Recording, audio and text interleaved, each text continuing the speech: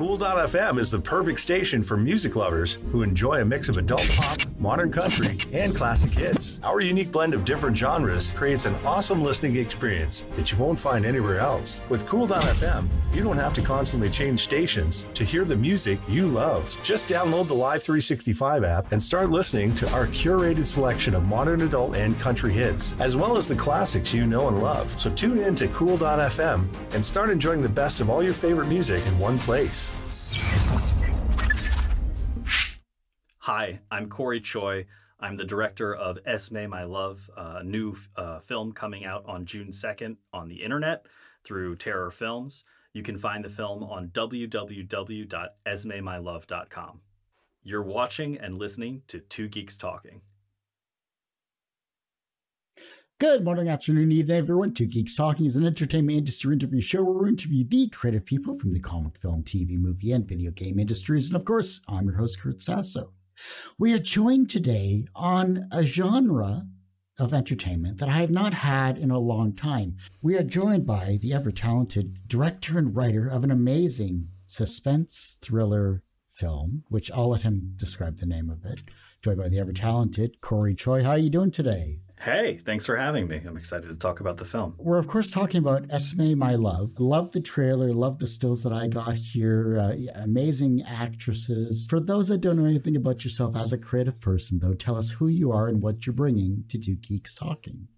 Oh, sure. I'm Cory Choy, and I'm a director. I'm a filmmaker. I own Silver Sound in New York City, which is a sound post-production studio, also team of location sound recordists. So some folks may know me for my sound work. We're an Emmy award-winning studio. We got our Emmy for the kids program on ABC called Born to Explore with Richard Weiss. But I also do, in addition to mixing and editing and designing sound for other people's films, I'm a director. Esme, My Love is my first feature film. So it's my feature film narrative directorial debut. And it's a psychological thriller / magical realism piece. We're really excited to have gotten distribution in the United States with Terror Films.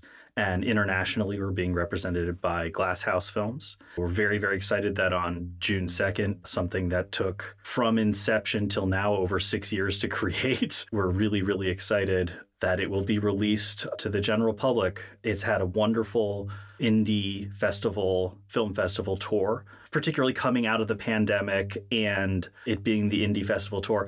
I mean, only a few hundred people have seen this film so far. I'm very, very excited for it to be released to the public. If somebody says, describe this movie to me, it's not fair to ask a director that question because, we all go, oh, my movie's a unicorn, it's unique. I've now gotten used to the kind of like elevator pitch. What is this movie in 2 words or 3 words? Compared to other movies, if you were to take a movie mashup, a lot of people have described it as Tree of Life meets The Babadook with a little bit of Old Joy thrown in there. That's one of Kelly Reichardt's older films. I was in IT for 20 years. I went back to film school for 4 years at the double major in visual arts and film. So I was more of a producer and an editor than anything. And it took me like 3 years just to get my first short film put out there. So I'm glad you finally got your directorial debut. So congratulations on that. That's amazing. Thank you. What is the most misunderstood aspect about the psychological thriller genre that maybe people who don't follow it misunderstand? I can't speak for the whole genre, but I can say for myself, at least, a lot of expectation. Is this a horror film? Is it not a horror film? I wouldn't say this is a horror film, even though my distribution company is Terror Films. Anyone who's looking for the B-rated experience of like boobs and blood, that's not going to be my film. The psychological thriller, this one in particular, it's a slow burn. It's fraught, it's tense, and it's not an easy movie. If you want to just sit back and have entertainment come at you, this film probably isn't for you. It's a film that you need to be engaged with. There isn't a whole lot of dialogue in the film. There is dialogue in the film, but it isn't wall-to-wall dialogue, and you can't just glean everything about the movie from the dialogue. It's a full visceral experience. So the visuals, the music, the sound, they're not just augmenting the story, they're integral parts of the story. So it's really important for you to turn up your headphones, have nice headphones, watch it on as big a screen as possible, because it's not necessarily a simple film, but it is a very engaging one if you let it be. So then how did you approach filming this emotional journey of a mother coming to terms with her daughter's illness? Or is she, is what I'm going to say. This is really the story about a mother-daughter relationship. This is the story that explores that relationship. It's a very unique sort of thing. There's a relationship between a parent and a child is very unique, but there's something very special and different about a mother-daughter relationship. There's a time in every person's life when they realize that their parents may not be infallible, and that's a very pivotal time in every person's life. This kind of explores that a little bit. There's also, I'm a relatively new parent. My eldest is 5. There's also just, if you have a child, your boundaries of what you would do to take care of that child you might be surprised with yourself, just like what that means, just like what everything means to you after you're no longer only responsible for yourself. So it explores that a little bit. While we're in the framework of a psychological thriller and a mystery, it's really just mainly about the relationships between these two characters, their feelings for each other. Well, we also have to mention, of course, the talented actresses that you have as well in the film itself. How did you come about these amazing actresses? And how did you, as a director, create realistic and empathetic portrayals of the scenes that they had together? Audrey Grace Marshall plays Esme. When she auditioned, I think she might have been 8 going on 9 when she did the actual filming. She was 9 years old, so she was very young. She's an incredible actress. Stacey Weckstein, who plays Hannah, also an incredible actress. When we were doing auditions, which were pretty intense, we did several rounds of auditions and there was room for play. It became clear they just were meant for each other. It worked out. They had just the right amount of physical resemblance, but also the kind of hot and cold between them was really fun that they could do. So it could get very, very cold. It could get very, very hot. They had great interplay. So, we did our first round of callbacks in the studio. Then we did a second round of callbacks in Prospect Park where, actresses were rolling around in the dirt and talking to each other and, climbing trees and carrying each other and stuff like that. And it became very clear that not only were they great actresses, but Stacey in particular was willing to get in there and really put herself both emotionally and physically into the character, which was a pretty demanding role. Based on the trailer itself that I got to see, and I can't wait to support it any way I can, in the digital aspect of things, because it's an amazing portrayal overall from what I'm seeing here. The emotional weight of the story itself and creating compelling and engaging narrative obviously is one of your key strong points as not only a director but a writer as well too. Now, how did your actresses take it to the next level in terms of maybe challenging scenes that they had to encounter during the filming?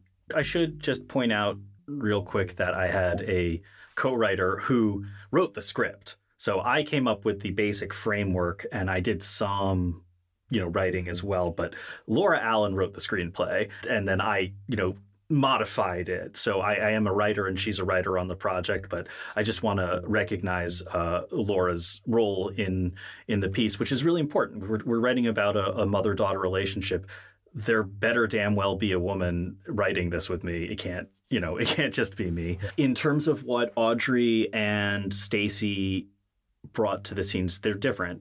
Audrey, working with a child actor is very different than working with an adult actor. First of all, you're working with that actor and they're also their acting coach, who in this case was Audrey's mom, Heidi, who is very good. So it's every bit as much, I think, on their acting coach as it is on them, because they almost need an interpreter between the director and them sometimes. Not always, but sometimes. And having Heidi there was really, really helpful because, Audrey, she's 9 years old, but she's just so well-spoken. She's got such a good vocabulary. She can read. She's like really well. She's so sharp. You forget she's a 9-year-old girl sometimes, but like between takes, she's got her stuffed unicorn. She's cracking up, she's cracking me up and, doing this and that and the other. She's a 9-year-old girl and you need to embrace working with a child actor. You make that part of the experience. So Audrey feels like she's experiencing a lot of the film and really gets into Esme's character because she is experiencing something as she goes. And we tried not to do take after take after take. And Heidi, her mother, was very clear.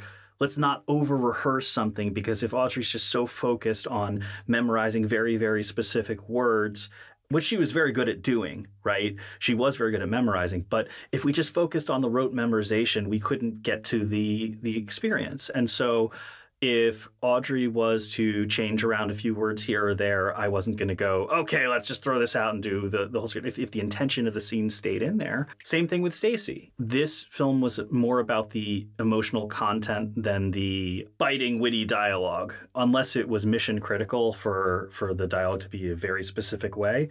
I had some flexibility as a director, and the actors quickly learned that. They quickly found like a fun framework to live within.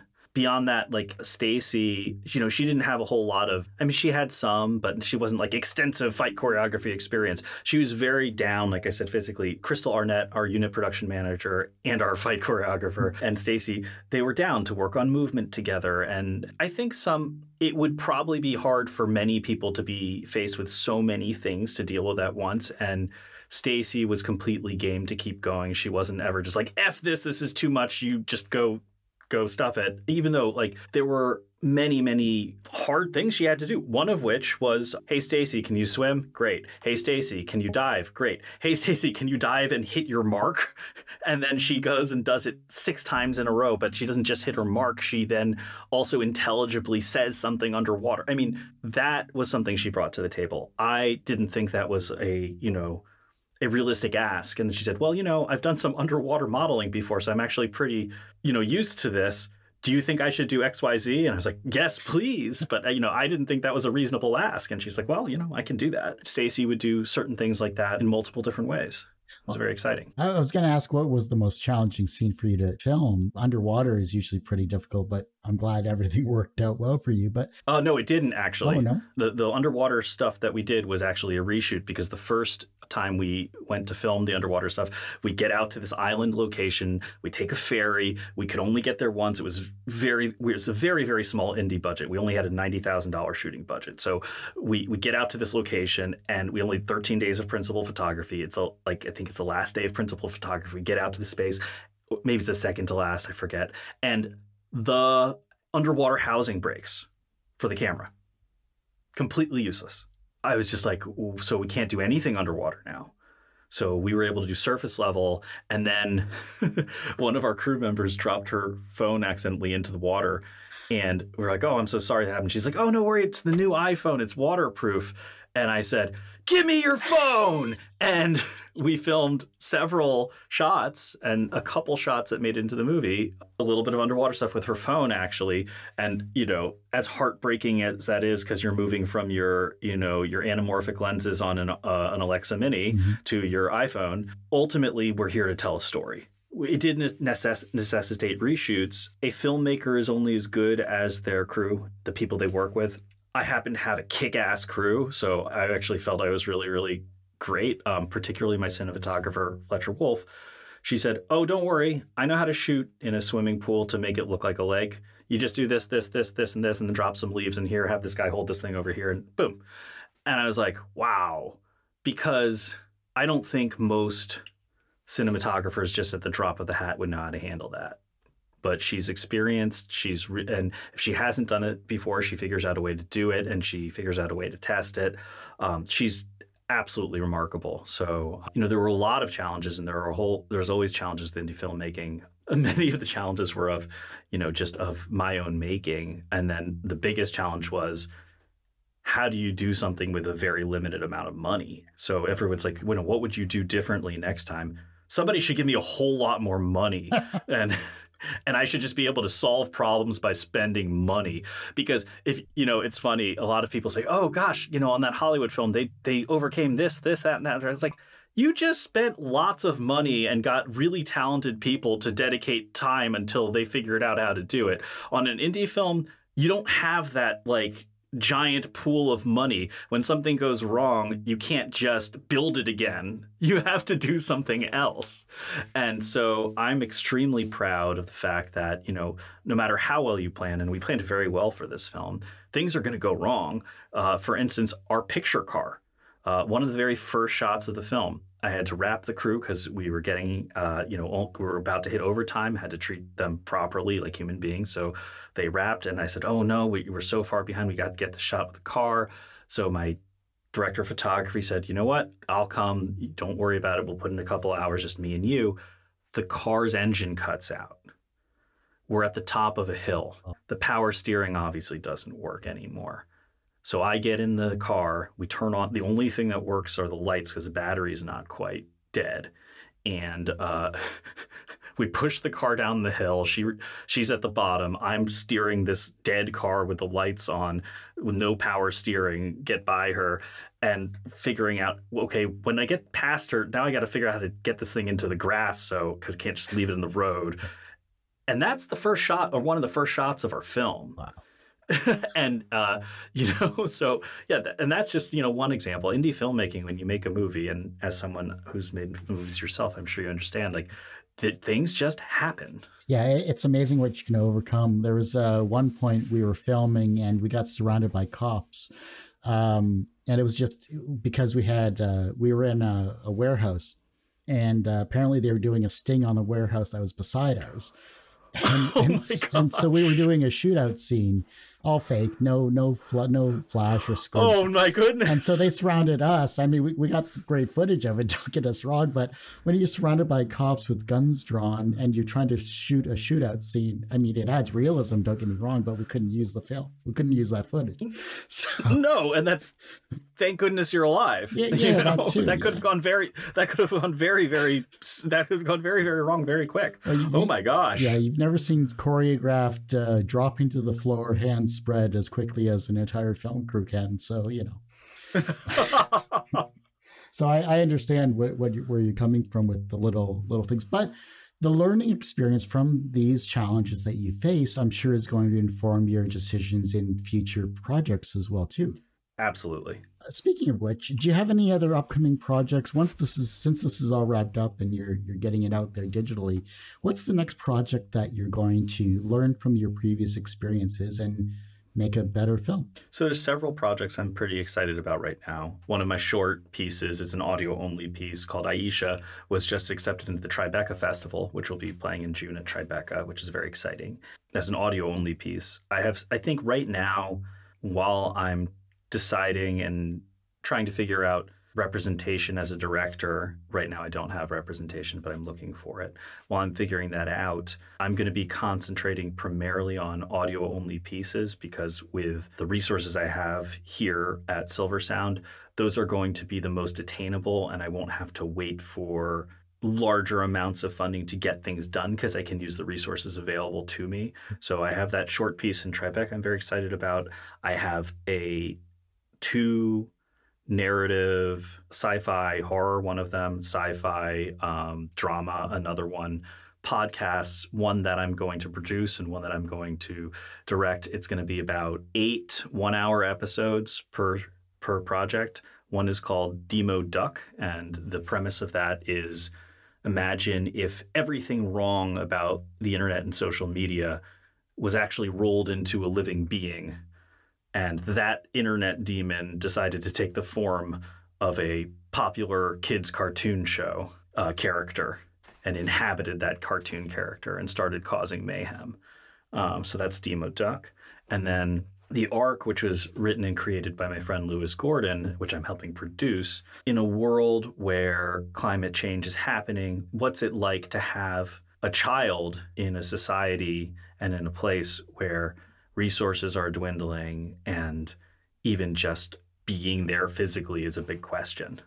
And, how do you have a child in that kind of world? And there's a big twist that I won't tell. It definitely has some, I guess, Matrix-like parallels. What was the first experience where you learned that language had power? Oh, gosh.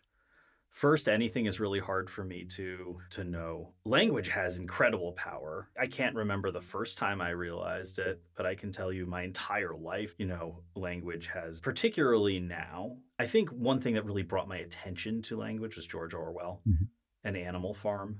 And I think maybe that's when I really, really just when it was brought to my attention to how you could use language for evil. Animal Farm left a huge impression on me. And I can't even remember the exact plot twists and turns, but I can tell you that when I see myself and I'm encountering this kind of weird dystopic doublespeak that modern politicians use, I just think Animal Farm every single time.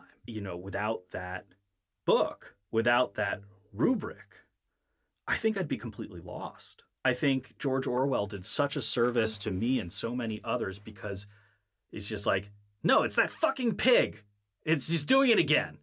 And he's saying the exact opposite of what he means. But what? And the cognitive dissonance, I have a tool, I have a weapon, I have a place of safety, and it's Animal Farm.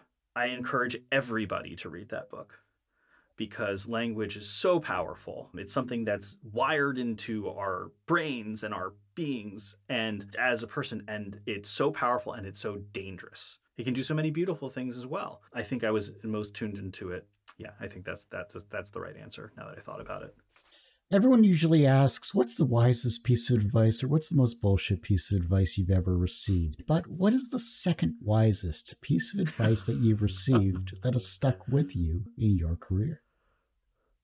The second wisest piece? I mean, there's lots of advice. Very bad at ranking things because there's so many different things. I can just tell you one piece of advice that has really stuck with me. Do you want me to speak something a very technical thing that I have now just done? Or do you want me to talk about a more general, bring this along with you? Do both. Give me both. A very simple technical thing. I studied with sound master craftsman Bern Hayden, and he said, when you're mixing, if you're going to sit in a chair, it better not have arms. Don't slouch. Your body, your posture, alert mind, alert body, better mix. And he would always mix standing up. And subsequently, I always mix standing up. I think it served me incredibly well. Because if I didn't mix standing up, sometimes I might just fall asleep at my chair, just to be honest. But two, it keeps me alert. It keeps my body there. It keeps my mind sharp. And I'm really grateful that he gave me that advice. I hadn't ever seen anybody do or say that before. It served me incredibly well. So that's just a very simple piece. In terms of how to be a person, advice. Shut your mouth. I say things, I always say what I feel, and I stick my foot in my mouth sometimes because shut your mouth if you don't know the person and you're not sure how they're going to receive it, don't be too familiar too fast. Because when I have accidentally and unfortunately, really upset people because they didn't understand who I was or what my intention was. And when I said something, they only saw it on face value and only had the other people they had encountered before to weigh it with. And, I hurt some feelings and I angered some people and I creeped out some people by just not thinking about what I'm saying. It could be something as simple as wow, I really like that dress you're wearing. My grandma used to have a dress like that. And that my grandma is very important to me. But someone who doesn't know my grandmother, I really offended somebody when I said that. It took me a while to realize, they must really not like their grandmother, or they don't like the association with being old, or they don't. So as a half Chinese person, you respect, as a Chinese person, you respect and you revere age. And you to say, hey, you're on the same plane as my ancestor, my grandmother, that's a compliment. To an American, we do not respect our elders. We don't revere age. We think it's some sort of weakness or something, or something that's cheesy, or to be because our older generations did such a good job mucking up things for everybody. There's just a totally different cultural thing to say, you remind me of my grandmother, depending on which culture you are. And so I said this to somebody who was American. I was coming at it from a place of earnestness, but I really offended them. They were very upset. So I've learned before you know who somebody is and how they'll take something, maybe just don't even go there until you don't say more than is necessary. Keep it simple. Yeah, keep it simple. And you put the other one, KISS. Yeah. Everyone has one person that inspired them on their path to where they are today. Who was that for you? Wow.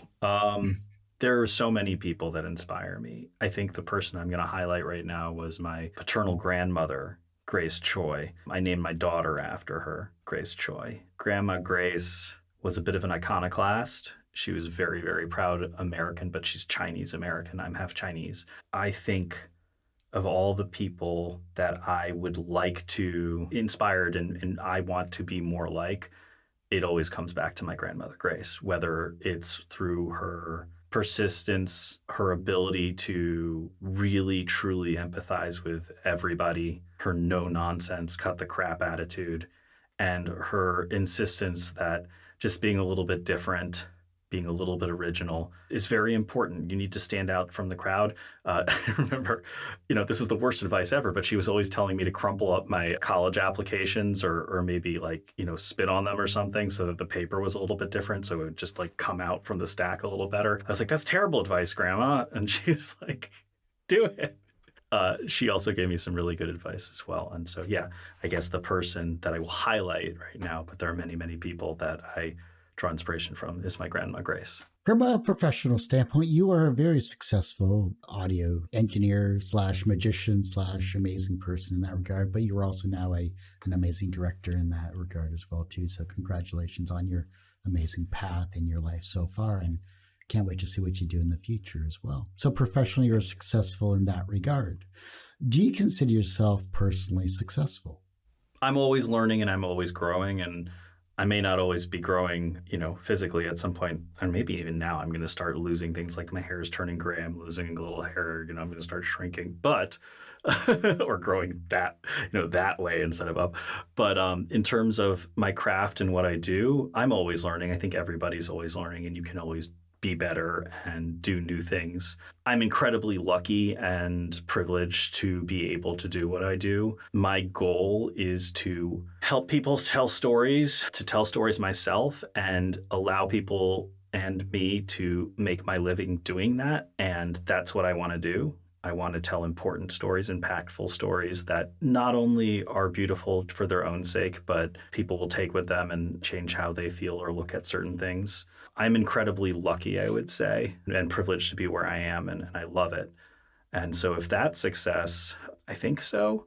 But there's, in terms of being able to learn more about my craft and other people and tell stories, I can always improve. The reverse of success is failure. How do you deal with your failures? Not well.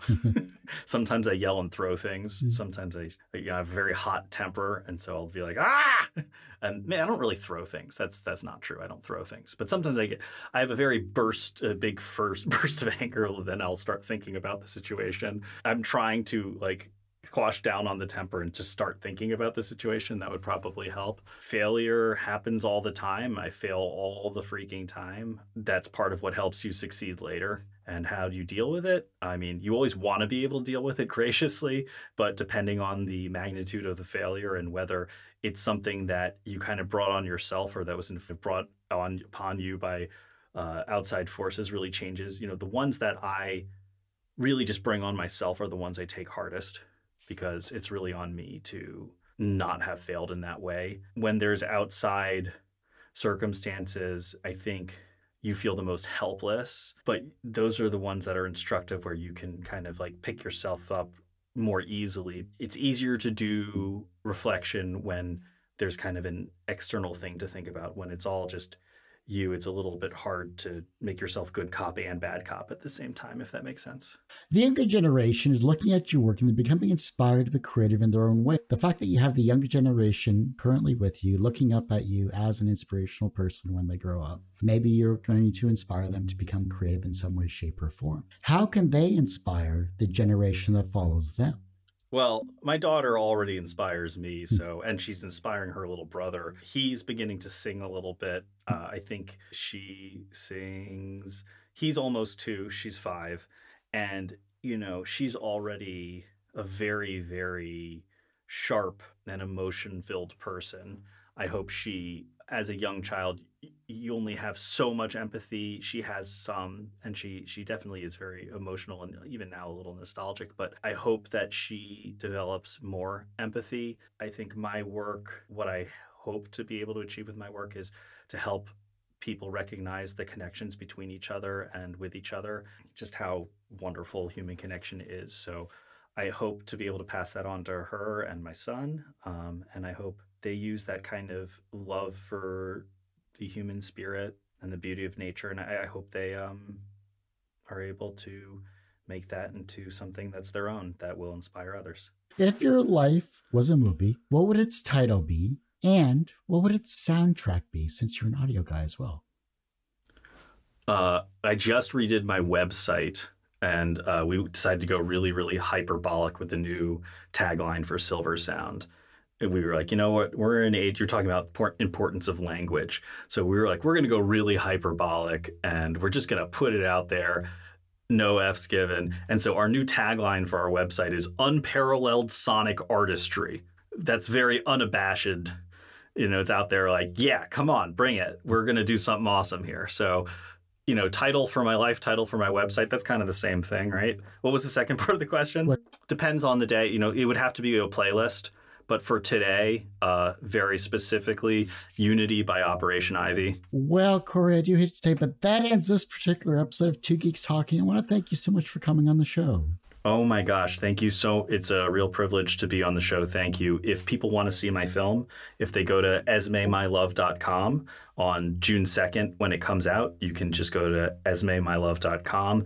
It'll take you to all the different flavors on the internet. You can watch it there. If you want to get a DVD or a Blu-ray, you can order it directly from the website, and we will be burning them one at a time and sending them out because we don't know how many people like physical things anymore in this weird digital world. But I personally value physical pieces, so it was very important to me that at least it would be possible for people to get a DVD or a Blu-ray of the film.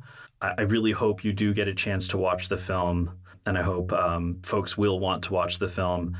Our team feels like it's not just another movie. We feel like we've done something pretty beautiful and important, and we hope that you get to share it with us. I'm mainly just my website, corychoy.com. Well, like I said, that ends this particular episode of Two Geeks Talking. You can, of course, find this interview and 1,200 plus others, because I've been doing this since 2008. So, oh gosh. Yeah, it's been a while.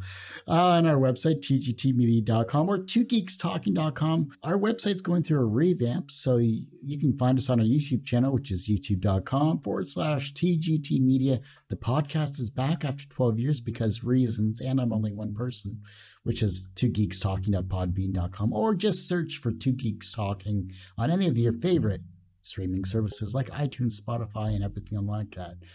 And as I say every week, everyone has a story to tell. It's up to me to help bring that out. Thanks for listening and watching on Two Geeks Talking.